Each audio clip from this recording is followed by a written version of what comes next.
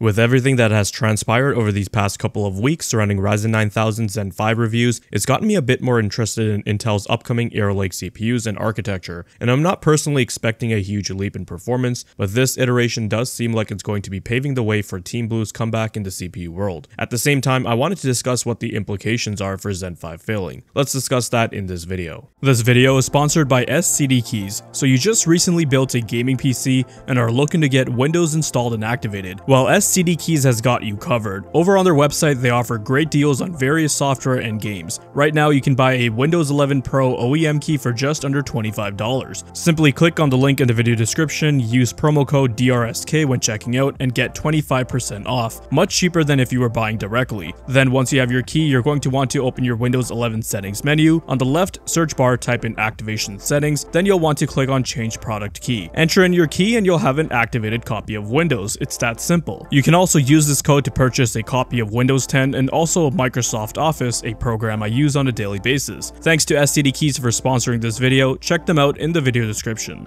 Hey, what is going on guys? Danny here, welcome back to the channel and I hope you've all been doing well. Today I wanted to talk to you guys about Ryzen 9000 series and their underwhelming performance for desktop users and why this turnout isn't something that's good for the future of this market. Aside from the obvious reasons of course, like who wants to hear about a new series that comes out and then it's barely faster than the last? Nobody does. But aside from that, just learning about the bad performance, this does also have some negative implications on the market which may not be apparent at this time to consumers, but they will have to bear it in the future. Along with that, I wanted to talk about Intel's upcoming arrowlake desktop processors, as there's been some recent leaks surrounding their lineup, as well as some performance benchmark leaks. Starting off with AMD, we've recently on the channel talked about the performance of the 9700X and 9600X, as those reviews came out earlier due to the earlier launch dates, and overall they were very disappointing for desktop users. Aside from some niche AVX 512 workloads and some AI applications, you're not going to be seeing any tangible benefits over Zen 4 parts, which will offer the user much better value for your dollar. Then we never really got a chance to talk about the 9950X and 9900X review, as those came out later, but honestly we don't really have much to say because the story basically repeats itself with those parts as well. Hardware Unboxed had a pretty good comparison segment at the end of their 9950X review. That means, on average, across our productivity benchmarks, the 7950X is 52% faster than the 5950X. Meanwhile, the 9950X was on average just 3% faster than the 7950X. Yep, 3%. Let that sink in. Again, aside from those niche use cases mentioned before, buying Zen 5 makes no sense at all for the general consumer. Let's use the 9900X for example. Currently it's selling for about $500 on Amazon, where for that same money you can get a Ryzen 9 7950X, which will perform better in almost all the desktop productivity applications, and gaming performance between the two would be a wash. If you know what you're doing when it comes to tuning hardware, you can buy a 13900K for a bit less than that at $470, and it trades blows with the 7950X and 9950X, and offers similar gaming performance or if not better. Or you can just buy a 7900X, get that same performance, and save nearly $150, which you can then put towards something like a better GPU. I think we finally figured out AMD's strategy here, guys. So they come out with a new generation of products which, depending on how you look at it, aren't terrible, but then they price them way too egregiously, get crap reviews initially, which in turn makes their last gen sell like hotcakes again, because you know, there were probably some folks who had held off purchases to wait for Zen 5, then once Zen 4 is cleared, they drop the new gen to the prices they should have launched at, and then rinse and repeat. Doesn't really seem like a sustainable strategy to me, but hey, if you talk to anyone on an AMD thread or forum, and they're like, yeah, Ryzen 7000 is way better value for the money, just get that. Either way, it's money into AMD's pocket, right? But jokes aside, this complacent behavior is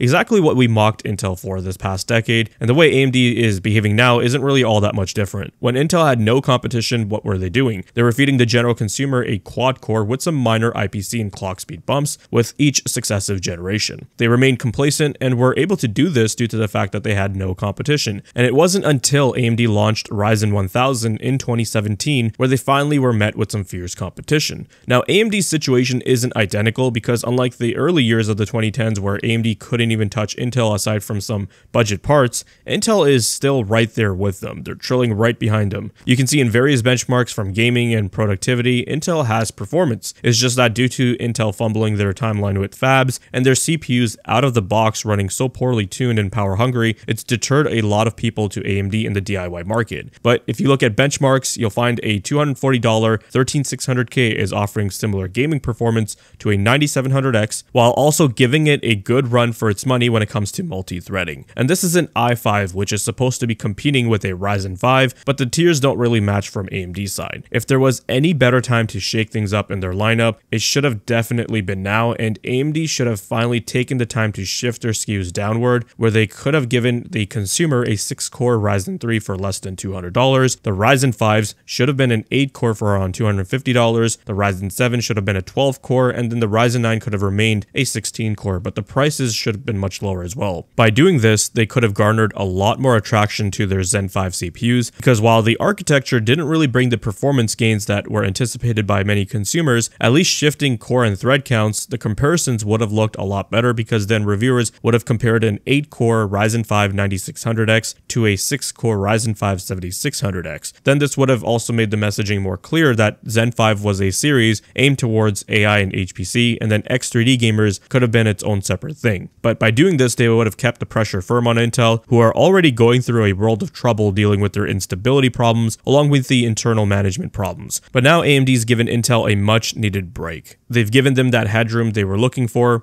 They've left the goalpost wide open with no defenders. And now Intel may not be so incentivized in giving their best offers to consumers with Arrow Lake, and if the performance is a lot better than Zen 5 and Raptor Lake in gaming, you can bet they will charge a nice premium for them. But I'm not really expecting a giant leap from Arrow Lake when it comes to raw performance, and well, neither should you. Arrow Lake to me seems like in a way it's Intel sort of resetting their position in the market, given what we know about Arrow Lake, about how Intel will be using a new manufacturing node, they're getting rid of hyper-threading, and they're lowering clock speeds. It does seem like they'll be prioritizing efficiency, which in my eyes is a good thing. And for those wondering, well, why did I bash Zen 5 if I do care about efficiency? Well, Zen 5 wasn't actually all that more efficient than Zen 4 was. Gamers Nexus on their channel had a pretty good deep dive of this. With that said, I already thought that Zen 4 was already quite efficient, and if Intel can get to that same sort of level in efficiency, but also offer better performance, or if it's just slightly better, then I see that as a win. I think Arrow Lake will do well in gaming. I'm expecting overall it should be about 10% faster despite the lower clock speeds. In multi-core workloads, I can see them trading blows with Raptor Lake, but if they do so at like half the power, then that'd make them pretty good. Since we're on the topic of Arrow Lake, there were some leaks which recently surfaced online that basically confirmed the entire Core Ultra 200 lineup from Intel, along with specs such as core counts and frequencies. So you can see how core counts are pretty much the same as Raptor Lake's parts, but what changes is that hyper-threading has been dropped. I've seen a lot of mixed reception about this. I, for one, think it is a better move, having physical cores rather than logical cores, especially if those physical cores come with larger IPC gains, will make up for the difference there. When it comes to gaming,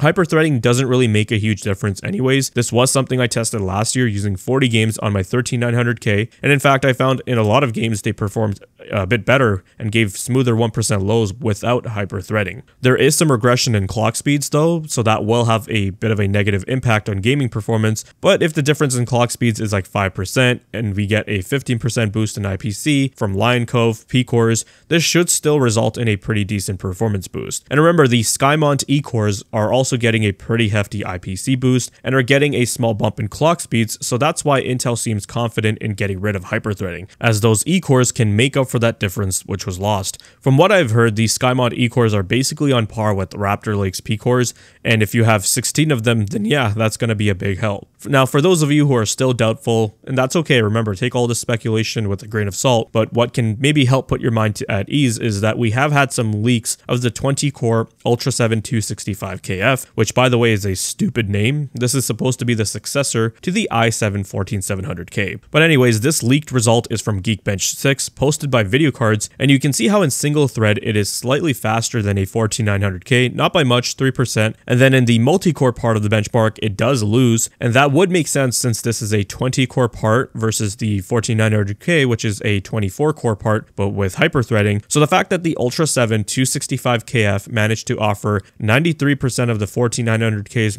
performance in multi-core with lower cores and without hyper-threading is, well, pretty impressive. There was also another leak showing the Core Ultra 5 245K in Geekbench 5, and you can see now it's about 11% faster in single-threaded performance compared to a 14600K, and while while the two parts have similar core counts, the 14600K has hyperthreading on the P cores, but despite that, the Ultra 5 245K manages to pull ahead by 5% in the multi-core score. And as I was editing this video, there was another leak of the flagship Ultra 9 285K showing a 10% performance improvement in both single-thread and multi-thread compared to an i9 14900K. So those results should tell you that with those E-cores, they have gotten a pretty hefty boost in performance. Without hyperthreading, I think Arrow Lake will be just fine. By setting up the core and thread count this way, it will help them with their focus on efficiency because hyperthreading does increase power usage by quite a bit, which in turn leads to more heat. The other thing I wanted to talk about that I think many of the mainstream outlets overlook is how much better will the memory controller on Arrow Lake be compared to Raptor Lake, and will motherboards also be improved where users, even on a 4-DIMM board, can easily run frequencies north of 8,000 megatransfers. I ran a poll on my channel asking those in my audience who have 13th and 14th gen Intel processors and are running DDR5 what frequency are they running, and found that the vast majority of users are running frequencies at or below 7200 megatransfers. This isn't surprising to see though, because above 7200 megatransfers, it does become quite challenging to attain those higher speeds, especially if you are on a 4-DIMM board.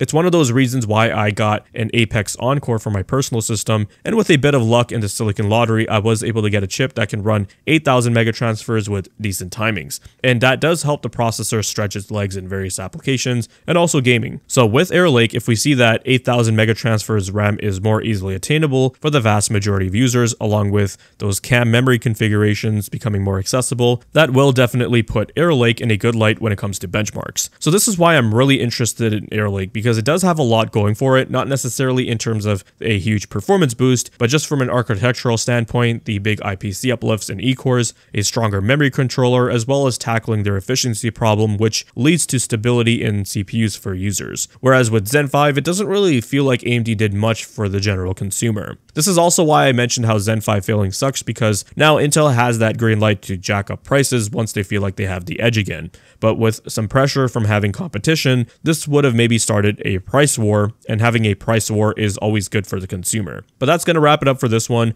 According to rumors, Arrow Lake is expected to launch sometime in mid-October, so we'll see what happens then. We'll touch base in the next video. If you guys found this video to be informative and entertaining, then leave a like. Let me know your thoughts and comments down below. Be sure to check out the video description for cool links and ways to support the channel, such as using my Amazon affiliate link. And if you're interested in seeing more content like this, then consider subscribing. I'd greatly appreciate it. Thank you guys so much for watching, take care, and I'll see you in the next one.